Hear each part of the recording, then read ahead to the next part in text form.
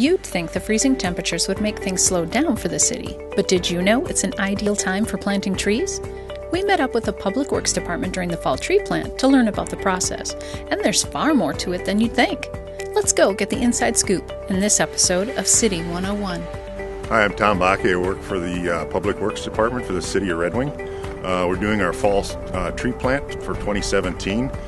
We usually do a fall plant and a spring plant, and we're in the process right now of replacing trees that have been removed because of disease or possibly some type of damage, or some trees that maybe did not make it from our last tree plant, which has only been 3, so we usually have a very good success rate. So you're planting trees in the boulevards and replacing trees that didn't make it. But how do you decide which type of tree to plant where?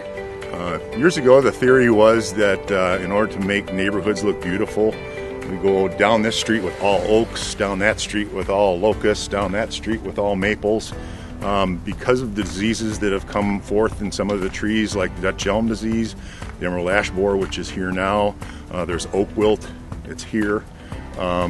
We like to diversify our trees now. We don't want 2 oaks next to each other, just because if for some reason that one tree got diseased, it can very easily communicate it to the next tree. And the tree planting goes fast. Using cost-effective work crews from ICWIC and Sentenced to Serve, they make their way throughout the city planting about 200 trees per year, and with the arrival of the emerald ash borer, that number is likely to increase. So if you're a homeowner who gets a tree planted in your boulevard, consider giving them a helping hand.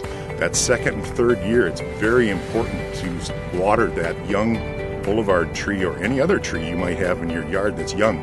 That's when they're probably the most stressed part of their life, is their second and third year. We do have a tool that we can use in the field. It's an iPad that we have a program called Cartograph. And basically, as you see, all these green dots on this screen are trees. Every tree that the city plants is documented using Cartograph, so when a homeowner calls up wondering what type of tree is in their boulevard, Public Works will know the answer with just one click. Not only that, the program also keeps track of when the tree was planted, last trimmed, if it has become diseased, if any treatment has been applied to it, or if it failed. They'll know which type of tree didn't work, so they won't replant the same type of tree again. It's a really useful tool that has reduced redundancy and helps Public Works keep track of tree pests throughout the city. That's the scoop on the fall tree plant and what the city is doing to ensure beautiful boulevard trees for generations to come. Have you got a question you'd like answered by those in the know?